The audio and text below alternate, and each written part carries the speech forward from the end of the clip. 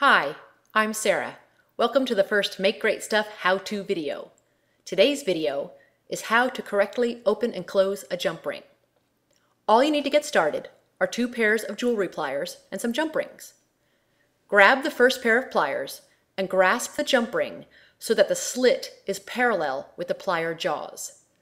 This is your anchor hand and it doesn't move.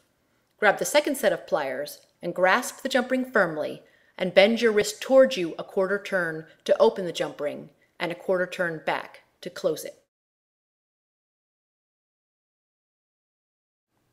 It might feel easier or more natural at first to bend both hands at once to open and close your jump rings. The problem with doing it this way is that it distorts the perfect circle of your jump ring, and the more that happens, the more likely it is that your beaded project will break. Let's review the correct method.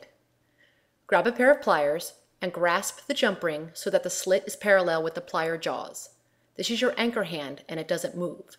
Your other hand is your rotating hand, and you grasp the jump ring firmly, bend your wrist towards you a quarter turn to open, and a quarter turn back to close it again. And that's it. Thanks for watching the first Make Great Stuff how-to video. Come visit us at makegreatstuff.com and take your creativity to the next level.